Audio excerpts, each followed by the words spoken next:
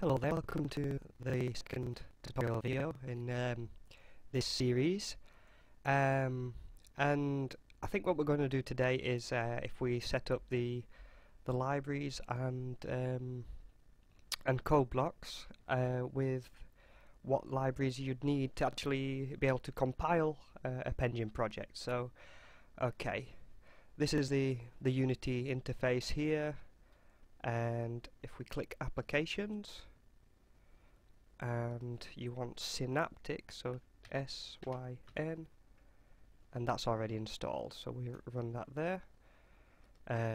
If you remember from the previous tutorial, the password is Penjin.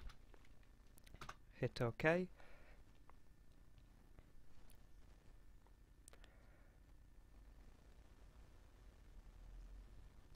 Okay, close that there. So here you go. This is the package manager, and here you can install libraries, programs, what have you. So we're wanting code blocks, so a quick search, code blocks, boom, there you go. So you want to install that. If you just click it, mark for installation, it's telling you that it needs to install those libraries as well, so click mark. I suggest you install the contrib plugins as well, because there's some nifty things there, so I suggest you do that. It's up to yourself, but there we go. Okay, so that's code blocks. We also need some SDL libraries, so if you click search again, if you type in SDL, search. Okay, we want to narrow that down a bit more, so try libsdl. Okay, and now you can see libsdl console.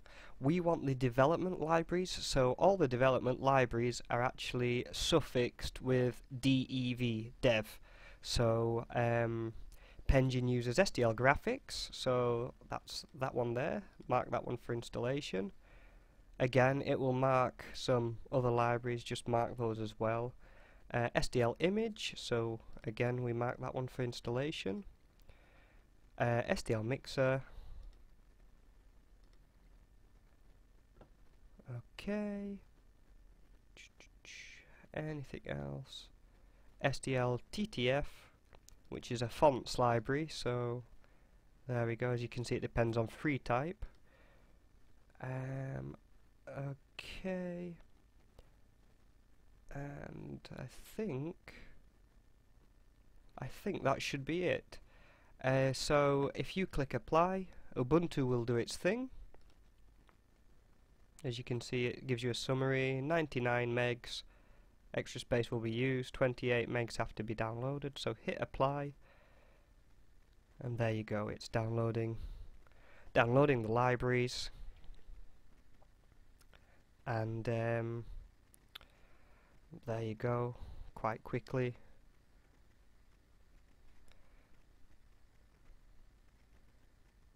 This is one thing Linux does right, I think. You know, you can keep track of various applications, so they automatically update. In Windows you have to go chasing after them or install a third-party application that monitors different download locations, I don't know. In Ubuntu you just use the package manager and it just works, so we're almost ready to go.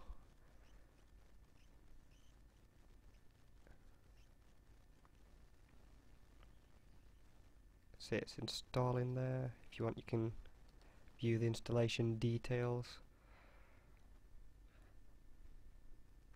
Quite possibly lots of techno mumbo jumbo that you probably don't want to see, so you can hide it again if you want, whatever.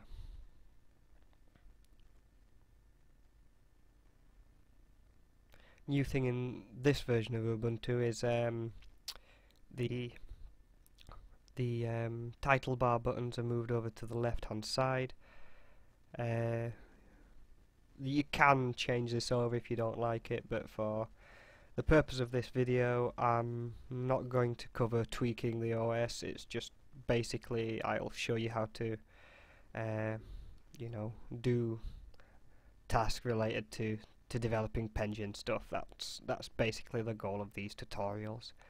So yeah, changes applied. We close that box there, and I think we can just get out of the package manager just now. And right, so now we should have code blocks. So if we go to applications again and code blocks ID, if you can hit that there, version 10.05. Okay, so set that as default, the GNU GCC compiler. Okay. Tip of the day, you can disable that or you can read through them if you want. Scripting console, not something I personally need. I suggest you reorder these bars here. Here's your debugging toolbar. Here's your general build toolbar. These ones here I don't personally use, so view toolbars, let's have a look.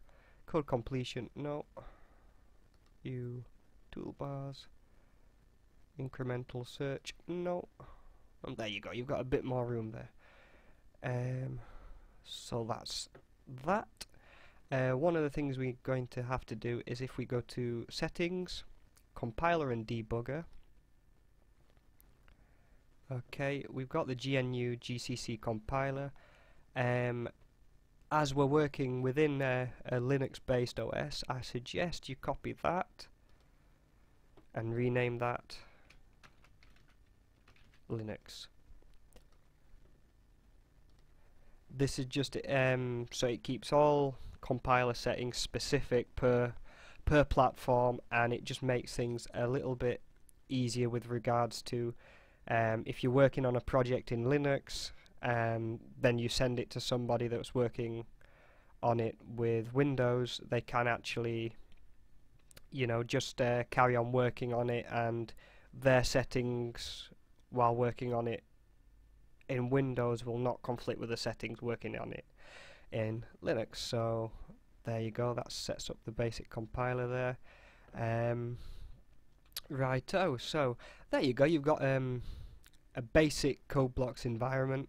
If you want to test this out quickly, you can just just create a new project.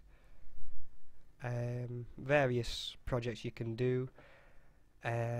Just for the sake of looking at something nice, let's I don't know, just create a standard an SDL project. Go.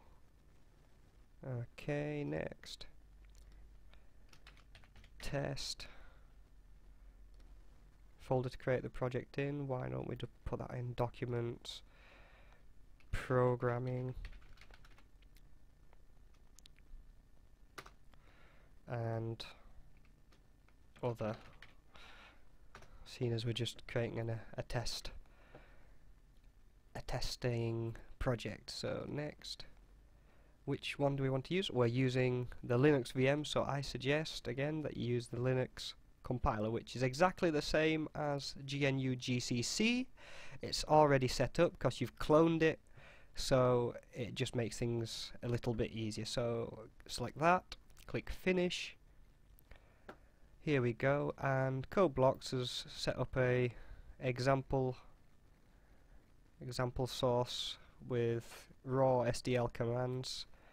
I know I said we were doing Penjin tutorials, but just to test that your compiler is working, this is a quick way to do so. So we will try and build and run, which is this button here. The debug target of this project, so hit that. As you can see, it shows you the compile status there, and there you go, you've got your console window, which you can display any messages with your with your C or C++ code, and this SDL program is just a simple program to display the code block's image. So there you go, that's it for tutorial 2. The next tutorial will probably go a bit more in depth of actually setting up your first Penjin project, downloading the latest Penjin source code, you know, really getting into the nitty-gritty of these things. But I don't know, I want to take this one step at a time, get clear points across, and there you are, that's your IDE setup. Thank you for watching again, take care, and see you next time.